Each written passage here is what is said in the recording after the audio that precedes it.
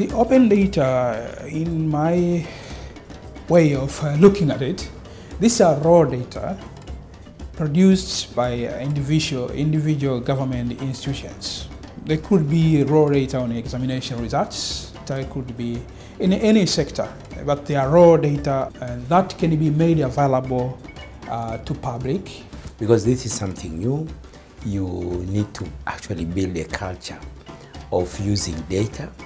You need to build confidence for the people who are going to release the data. You can't leave the government to collect all the data in the system.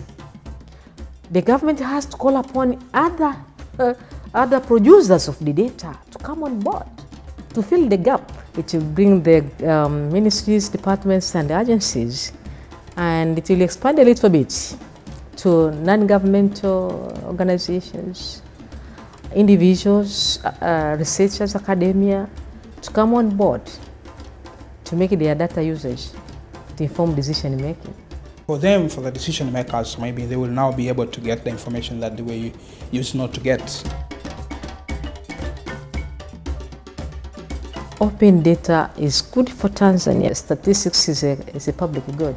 Make the data in a user-friendly manner that everybody can make use of it.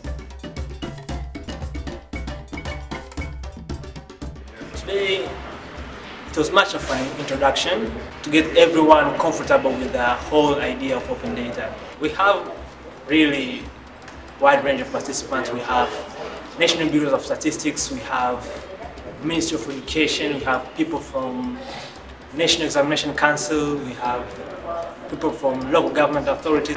If you have open data, not only me, even other fellows, they want to use this data. You can just go straight there and take your data and you can use it wherever you want. So my opinion, I really like this. We as educationists, we also needed to give out some data that can be very useful to our people in the country so that they know what is happening in the education sector. As far as BRI, we are talking of transparency and accountability. If we want people to be accountable, we have to put things transparent, be open. So this is all about open data. In today's session, we were able to identify the gaps of the current data at hand, but we were able also to do the brainstorming of the questions of the current data at hand.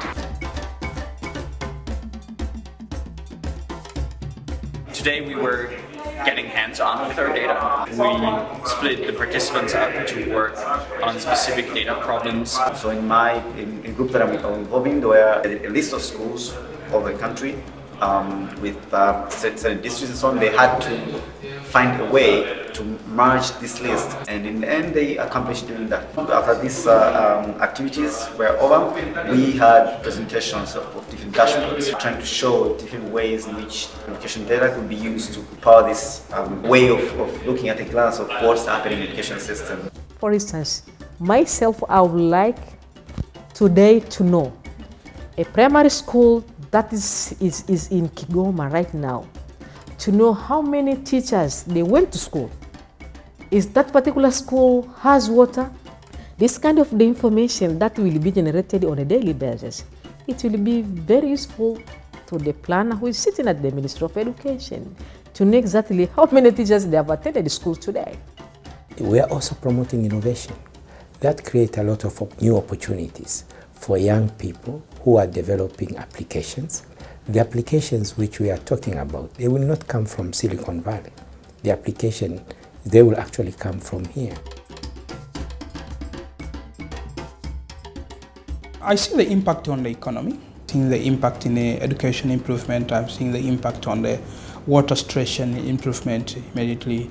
I see the impact on the health service. I'm seeing the impact also improving the decision making, and overall it will bring impact to the overall economy growth. The benefit of open data initiative is mainly if you are working in a ministry and you want to have more resources allocated to your department or to your program, the only way to argue the case is actually to show the data. and these data have to be credible. Any progressive policy maker is actually using evidence to make informed decisions. This is all about the open data. This is all about the data revolution. Change the way we do things. We have 3 C's in these things, 3 C's. One is cooperation. How are we going to cooperate with others? Second is the coordination. Third one is communication. How are we going to communicate this? And really, we have to foster the process and not to act as the leaders that we don't want to change. Otherwise, Tanzania will be left behind. And we won't allow that.